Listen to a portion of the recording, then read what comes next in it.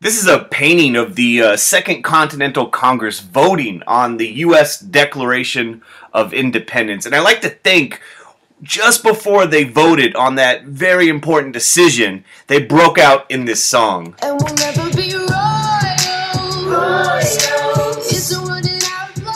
And today what we're going to take a look at is this idea that they were so fearful of creating a strong central government that the first government of the United States is going to be the complete opposite of that and is going to be extremely weak.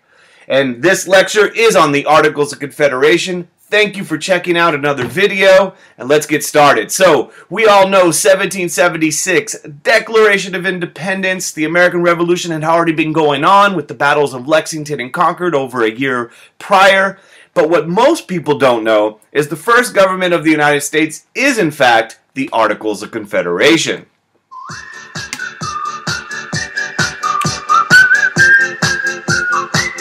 And a lot of stuff happened. So the Articles of Confederation was actually approved by the Continental Congress in 1777. It was adopted, written by John Dickinson, but there was a delay in ratifying it by the states. And it all came down to land out west. Some states like Virginia and Massachusetts had claimed a bunch of land stretching from the East Coast all the way to the Pacific Ocean as part of their colonial charters. So states like Maryland and Pennsylvania, who didn't have these land claims, basically said, we're not ratifying this new national government until that land is relinquished.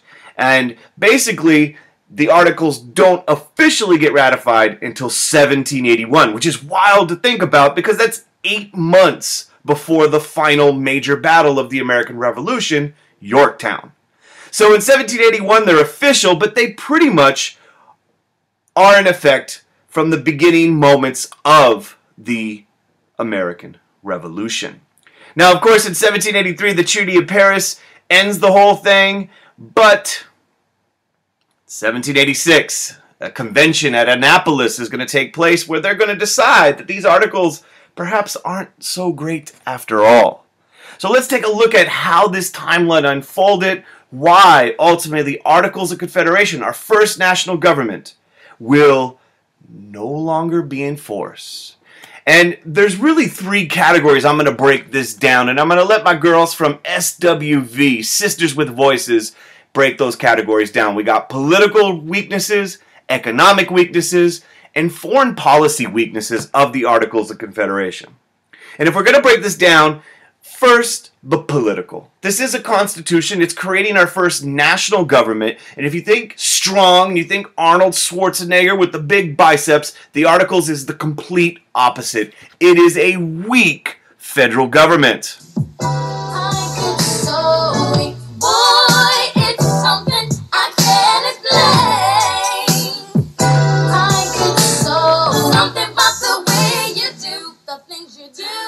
And it's something about the way the Articles did what it did that made it weak. For instance, there was no executive branch, no president. You know, they had been dealing with King George in Parliament. That gave them a bad opinion of government, their experiences with England, so they don't create an executive branch. In fact, there's no judicial national court system either. So it's a one-branch government, just a legislative branch, a unicameral Congress, one house Congress. Every state, irregardless of size, so the biggest state, Virginia, and one of the smaller states, Rhode Island, they all had one vote. It didn't matter the size of your state, one vote per state. To change the Articles of Confederation required unanimous consent. Every state had to agree to make any changes to it, and to pass a law, it required a supermajority. You needed 9 out of 13 states to agree, which is going to be extremely difficult to do. And to really sum up why politically it was so weak, weak in terms of not being a powerful federal government or powerful central government, is the fact that it actually said each state retains its sovereignty, freedom, and independence. So these states were sovereign. They were free to act on their own. And that's exactly what they did. This was a confederation. Now, you need to kind of understand something about, government in general, which is this idea of federalism. The idea of federalism is that power is shared between a federal and state governments. And under the Articles of Confederation, there was a federal government, but the arrangement looked more like this. The federal government was so powerless when you compare it to the power that the states had. So politically, it was weak because of their experiences with England. They intentionally created this weak government. Now here's the other thing, and the other kind of really thing that created difficulties in the 1780s was the economic weaknesses. They have no desire to hand over power to a strong national government, so the Articles, for example, couldn't get the money right. La la la la, wait till I give my money right. For instance, Congress could not impose taxes. It had no taxation powers. In fact, it could ask states to donate money to the national cause on a voluntary basis, but it could not tax. And as a result, you have war debts going unpaid. We owed a lot of money as a result of the American Revolution, and we couldn't pay it.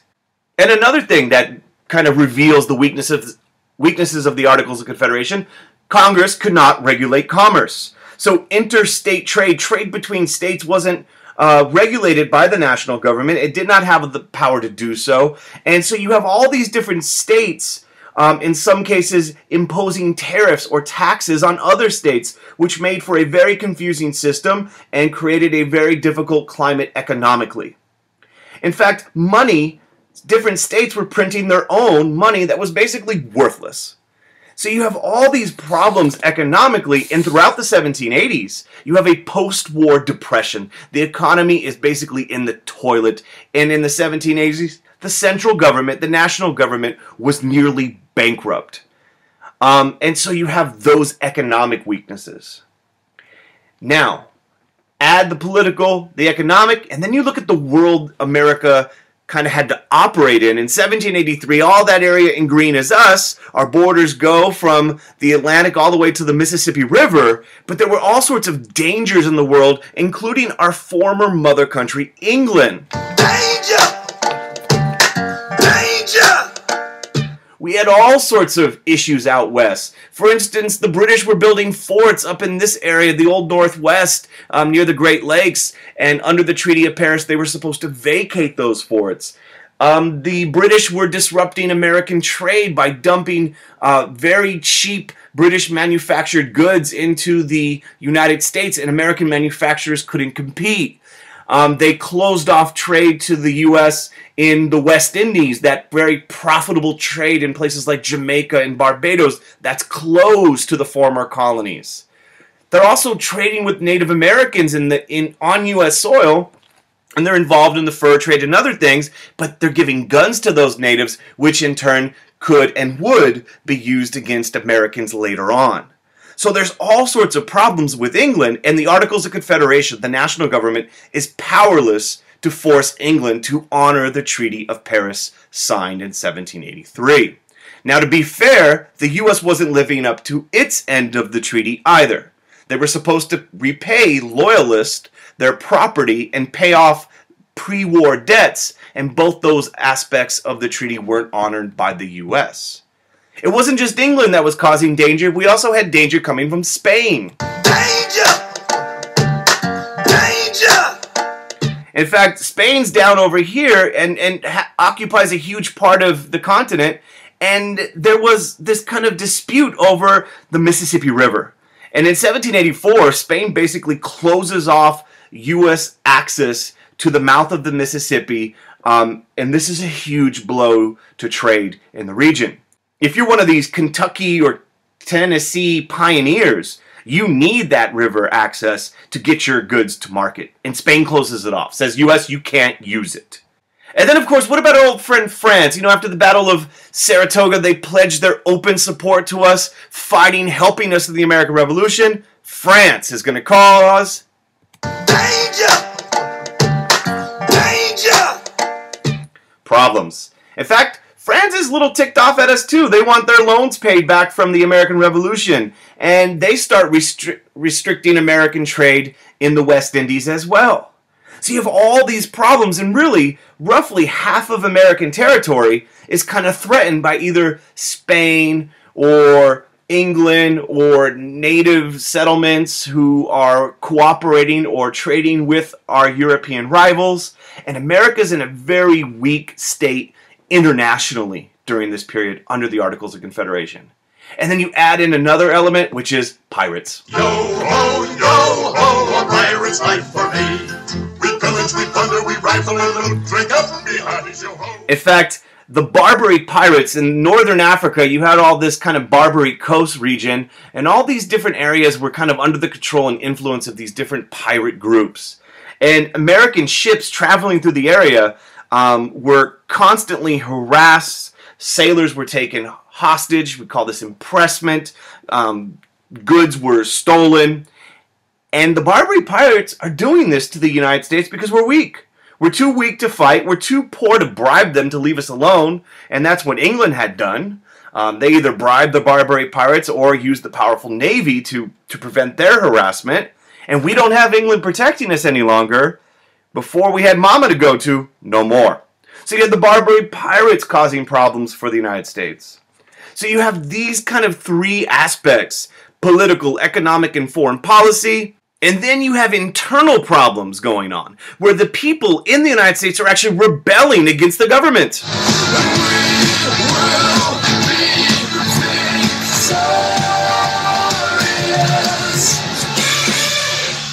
Shays' Rebellion, 1787, in western Massachusetts. You're going to have farmers rebel under the leadership of an American Revolutionary veteran, Daniel Shay. We're going to cover that in another lecture. Hit the link and you'll get taken to there on the internets. But basically, Shays' Rebellion, farmers angry over taxes and foreclosures, rebel against the government. And the Articles is too weak to really effectively crush this rebellion. The state of Massachusetts has to be the one to hire a private militia. And a lot of people in the nation, especially the elite, the property owners, are worried about this mob backcountry resistance and, this mobocracy. And people start saying, you know what? We need to fix these problems, this weak central government. Now, before we go, are we a pessimist or an optimist? And the reality was there was something that was extremely successful under the Articles of Confederation, and that is the settlement of this area right there, the Northwest Territory.